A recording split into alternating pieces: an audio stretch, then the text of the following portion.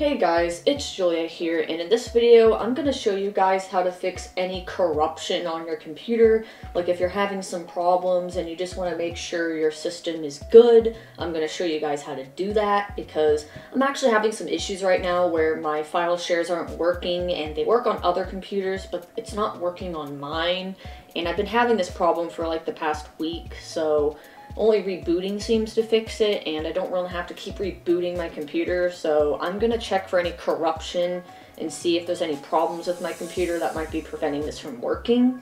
So the first thing you're gonna do is you're gonna open a command prompt with admin. So I right click the start menu and I open command prompt admin, and you'll see this UAC pop up, which you guys can actually see because I have it set to not dim the screen, but for you guys it probably will dim the screen.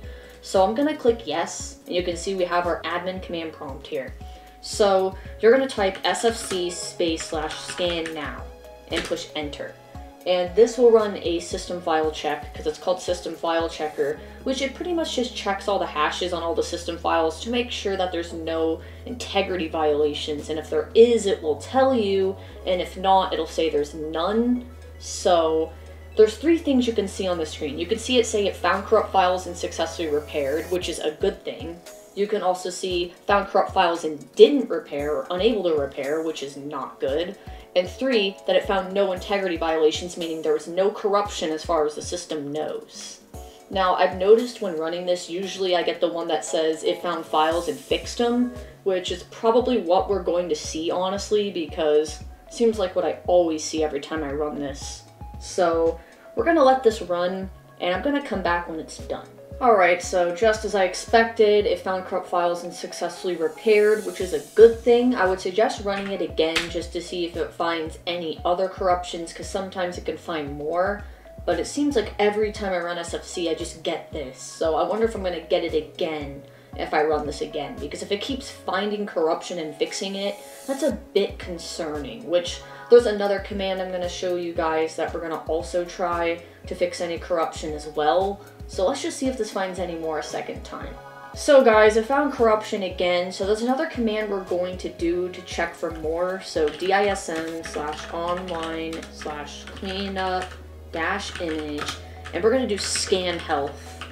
Now this will check for any corruptions as well, because it'll scan the health. I feel like DISM could be more useful than SFC can in some cases, and I recommend using both. Even if this doesn't find anything, I'm still going to have it repair anyway, because maybe there is some problems, I don't know. But I'm still going to do it for demonstration of this video. So I'm not sure if this will find anything, but I think it'll say either there's no corruption or it's repairable, or I don't even know what the other one is, probably not, like really corrupted or something like that. I haven't ran this in a while, so I don't know if it's actually going to find anything on my system or not, but based on the fact it keeps finding corruption, I would not be surprised if it finds something wrong. So, in some cases though it won't, so it's really interesting. It's taken a while at the end. That's kind of concerning. I feel like it found something. It doesn't say it found anything because it says no component store corruption detected, which is interesting, but there, after scan health, there's also check health, but that's probably just going to throw back the same thing again because it already scanned. But if you want to repair it, you type restore health. Even though it didn't find anything wrong, I'm still going to do it. So it says the restore operation completed successfully, even though it didn't find anything before. Maybe it did do something, maybe it didn't. But if you get any errors here and it's just not working to restore health, there is another method you can do, which I will show you guys. Now first you need to see what version of Windows you're on, so right click your start button, click run, type WinVer and click OK. And here you'll get this box which will tell you the version you're on, the OS build you're on, and the edition. So I'm running Windows 10 Enterprise LTSC 2021, so it's build 19044. The dot number doesn't really matter as long as you get this correct and this correct. So the edition and the OS build is really the most important things, because you're going to need an ISO of that, so that way you could use it to help repair your system. Like if it's unable to get the files, or sometimes I've seen in some cases when it fails it says the source can't be found, because generally when you don't specify a source, it'll rely on Windows Update to get the files, but like if Windows Update is corrupted, then it can't and it'll fail. So we're gonna do it in this case just to show you guys how to do it. So you're gonna wanna have an ISO. So I have my Ventoy here, and I do have the ISO LTSC 2021. I'm gonna mount it, and you guys can see it's drive G. So what we're gonna type here, hopefully this works. It doesn't always work for me for some reason. DISM/online/cleanup-image/restore health, and then /source : and then you're going to specify your source. So if I go back here just to confirm, it's G, so G : /sources/install.win. It didn't work, as you can see, for some reason. Maybe I typed it wrong. Oh, I typoed that. Okay. So this will use the WIM file to actually repair the image. So if Windows can't download the files, it'll just go to this file instead. You may want to check in your sources folder if it's .wim or .esd, because I've seen in some cases it be .esd and in some cases .wim. They can vary, so you need to specify the correct one for this to work. There is other ways to do this too, like you could actually mount the WIM file with commands and then have it rely on that too. There's many ways you can do this, but this is probably the easiest method for most people to do, which is why I decided to choose this method. Although there's cases where I had to do this in Windows Recovery because I've had systems not boot completely before, and I wanted to fix any corruption with them. Some cases it worked, some cases it didn't. But I remember having to do all these commands and figure out for hours why a system wouldn't boot. So you guys can see the restore operation completed successfully. So it successfully used this WIM file to restore the stuff. Now, if you don't want it to use Windows Update, you can actually add something on to this. So you can add /limit access at the very end of the command, but I believe that might require you to mount it, I'm not sure. You guys could see that this worked, so we don't need to worry about it because it worked. So at this point, let's try and run our SFC again. Let's see if this finds anything now. Because we used DISM, both the WIM file and the one through Windows Update, just to see.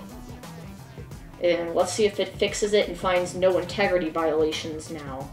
Alright, well, we've got the same thing again. I'm not sure why my system keeps finding corruption and repairing it. It's kind of strange. Another thing I forgot to say is after doing all these SFC and DISM commands, be sure to reboot your computer because that would also help too, and sometimes you need to reboot after repairing stuff. So I'll probably reboot after I get this video edited, but I would highly recommend doing that because that way it's just better to do that. But if you're having problems with your computer still after this, or the repairs are not working correctly, what you could do as a last resort is download an ISO, or if you already have the ISO because you tried the source thing, open it and just run setup.exe and do an in-place upgrade, aka a repair install of the same build, because this will fix any corruption and basically it'll re-upgrade Windows.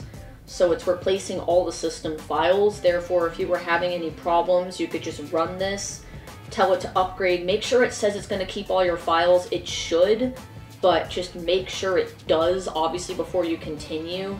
It would pop up a message saying, are you sure? If it wasn't going to keep your files on that choose what to keep screen, it would be like, are you sure you want to do this? Because obviously you don't want to necessarily reinstall, but this should keep all your files, as long as you're using the correct version. Even if it's newer than what you have, that also works. Like if you're on an older Windows 10 version and say your updates aren't working, so you're trying to repair it with SFC and DISM, you could just download a newer version at 10 or 11, because this will work on Windows 11 as well, like all these commands I'm showing. And you could just upgrade with the ISO, and that would probably fix your issues. And then afterwards, be sure to open settings, update and security, and check for updates. That way you get the latest updates and everything will work. So you can see my Windows update last checked yesterday, so I'll check for updates and see if I get anything. Probably not, because it checked yesterday, but I've seen in some cases if your system's corrupt, Windows Update will fail, but not always. It just depends. So we just got a Defender update and that's it.